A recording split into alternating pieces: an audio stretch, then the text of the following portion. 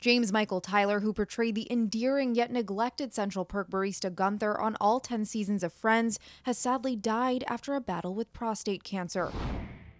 The actor, age 59, died Sunday morning at his home in Los Angeles. The news was confirmed by his longtime friend and manager, Tony Benson, who wrote in a tribute email to The Hollywood Reporter, "If you met him once, you made a friend for life." Jennifer Aniston also posted a tribute to the actor on social media, writing, "Friends would not have been the same without you. Thank you for the laughter you brought to the show and to all of our lives. You will be so missed." Tyler announced on the Today Show in June that he had stage 4 prostate cancer that had spread to his bones and was first diagnosed in September of 2018 during a routine physical. He shared his story to encourage those with the prostate to get a PSA blood test as early as 40 years old. Tyler's road to Friends started when he was asked to stand in the background and work the levers of the Central Perk espresso machine on the NBC sitcom after working as a barista in real life. Tyler would show up on 150 of the 236 episodes of the show, from the second installment to the last one on May 6, 2004. His character once was a soap actor on All My Children, but his character was killed off in an avalanche,